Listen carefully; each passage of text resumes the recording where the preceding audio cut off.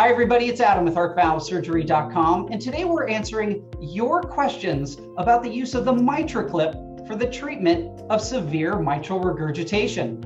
I am thrilled to be joined by Dr. Marc Gerdisch, who's the Chief of Cardiac Surgery at Franciscan Health in Indianapolis, Indiana. During his fantastic career, Dr. Gerdisch has performed over 6,000 cardiac procedures, of which more than 4,000 involve some form of heart valve repair or heart valve replacement. Dr. Gerdisch, it is great to see you again. Thanks for being here. Thanks for having me, Adam. Always happy to be here. Yeah, so let's get to Brian's question, which is all about the MitraClip, Dr. Gerdisch, and he asks, Adam, my mom, who is 78, was unexpectedly diagnosed with severe mitral regurgitation. She is active, but definitely slowing down lately. I've been reading about the MitraClip as I'd like her to avoid open heart surgery. Is the MitraClip an appropriate therapy for my mom? It's a great question, Brian. And your mom is really kind of a great example of how we have to think this through completely. So she's 78 years old, but it sounds like she's active and fairly fit. So really, heart surgery doesn't pose a high risk for her, but still, like you say, you want to avoid it if you can, right? So would the MitraClip be an option?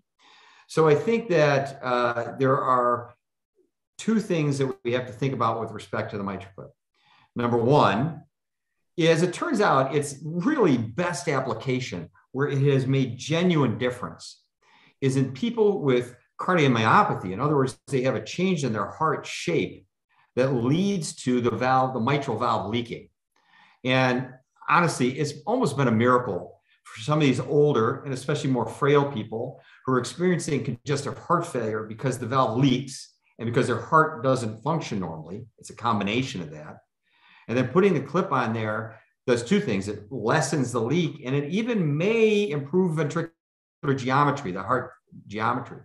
So if your mother's leaking valve is due to cardiomyopathy, in other words, a problem with the heart that has led to the valve leaking, heart muscle leading to the valve leaking, not an organic problem with the leaflets of the valve, then I probably am going to steer toward the MitraClip as an option for her. Because in those patients, we can't do as much to lengthen their lives, but we can improve their symptoms and keep them out of the hospital. So she's having heart failure, that's a good option.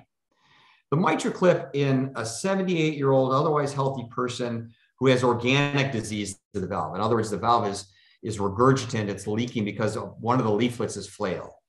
That's a little debatable, and I'll tell you the reasons why.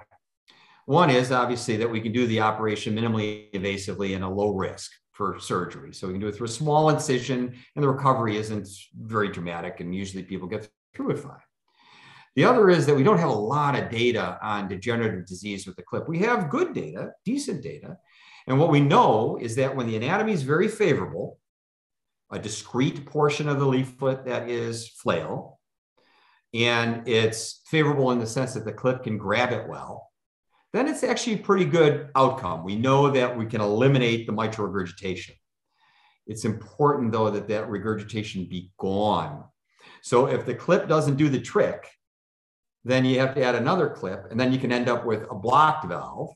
So for the folks that I've had to take MitraClips out of, I've had to deal with both scenarios where the clip didn't do enough or more than one clip did too much and ended up blocking the valve. So I think, again, it's the team approach. If the interventional cardiologist and the surgeon look at that valve and they say, this is a great MitraClip case. This is going to take care of that regurgitation and she's going to go home the next day. Perfect. If on the other hand, say, well, it's not absolutely sure, we could be left with a mild to moderate leak. In that case, you probably want to favor having surgery because it's sure that the valve is going to be repaired. It's essentially certain. It also depends on how much calcification is in the valve too. So sometimes we'll see somebody that has some calcification. It's going to make the surgery more complicated.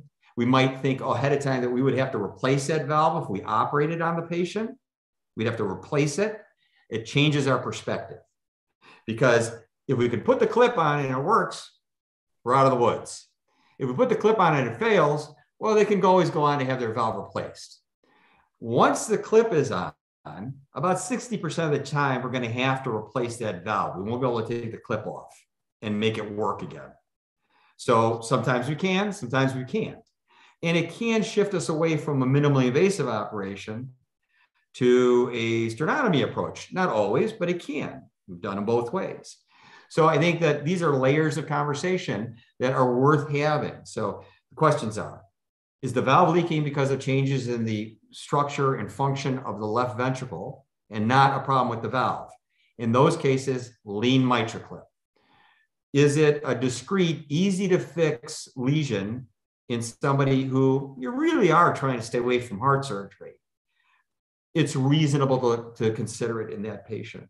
Is it a complex leak that you're not sure is going to go away with one clip, and the patient is otherwise reasonably healthy at 78 or 80 or 82, or for me, I've done 86-year-old people that have failed MitraClip. Those patients need to at least be given the option to have a minimally invasive operation to treat their mitral valve. Admittedly, they're going to spend a few days in the hospital, but we kind of know what the outcome is going to be. I know that sounds complicated, Brian, but the reality of it is team, right? Make sure that everybody gets eyes on and everybody meets your mom and everybody makes judgments about your mom's frailty, how robust she is, and what her life goals are. How long does she want to live? What is her life going to be like? All of it has to be computed. So Dr. Gerdisch, you've laid out the complexity and the nuances of figuring out the best therapeutic approach for Brian's mom. What advice would you have for Brian as he goes through this research process? Research. Brian's doing his research. He's asking the questions, and he'll want to involve his mom in it and let her have the conversation as well. And it might mean talking to a couple of different people. If you're not satisfied that you feel you got a full, complete answer, then you move on and get that complete answer. It's not an emergency. So my advice is be sure that you have doctors with whom you're comfortable giving you a complete answer. And if you have questions, even if they're tangential, that you get them answered, because we're talking about a one-time event. We don't want to do this twice, right? We want it to be a one-time event that puts your mom back on her feet and back in action. Brian, I hope that helped you. I know it helped me learn a whole lot more about the treatment of mitral regurgitation using the MitraClip. And Dr. Gerdisch, thanks so much for taking the time to share your insights with Brian and all the members of the HeartValveSurgery.com community. Thanks so much. Thank you. It's a privilege to be part of that community.